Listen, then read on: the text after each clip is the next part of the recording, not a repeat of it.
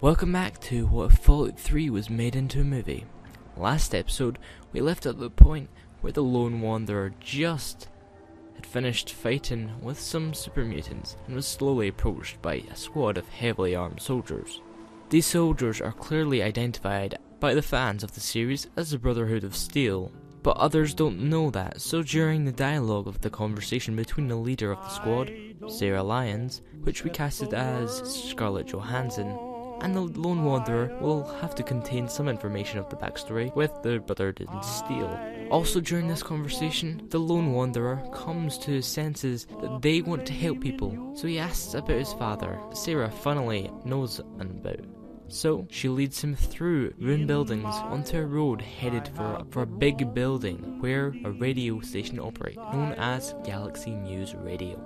When they reach it, everything is going fine, and the whole squad is about to enter when a big bang comes from the building. Short silence for a few seconds, and then it comes, only louder, and another after 2 or 3 seconds. A giant super mutant, known as the super mutant behemoth, comes crashing through the building and attacks the squad along with the Lone Wanderer.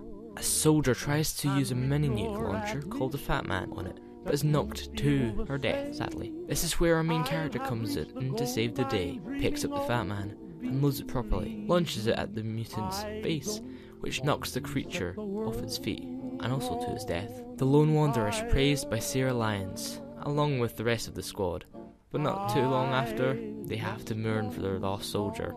After everything is cleared up, they all head up to the station, where they meet a man called Three Dog, who we casted as Don Cheadle.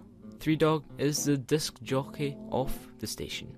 The Lone Wanderer asks a few questions about his father, which, in result, is one answer. The Lone Wanderer was too late, and his father had already left for a place on the other side of Washington DC, known as Rivet City. Three Dog also mentioned there was a woman he was going to see there. Not long after finding out this news, the Lone Wanderer gets excited as he is following in his footsteps. His father's footsteps very closely. Decides to run after him in the desperate need for some answers.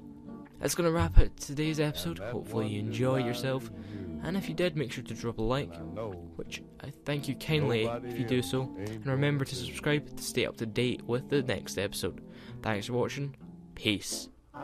P.S. Sorry for the late delay. I've been stuck up with PlayStation 4 and it's absolutely amazing, and I'm so sorry for not bringing you the content that you deserve.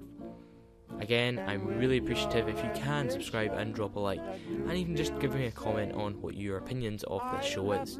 Again, thanks. My name is Stalli111, and I hope you have a nice evening. Peace out. I don't want to set the world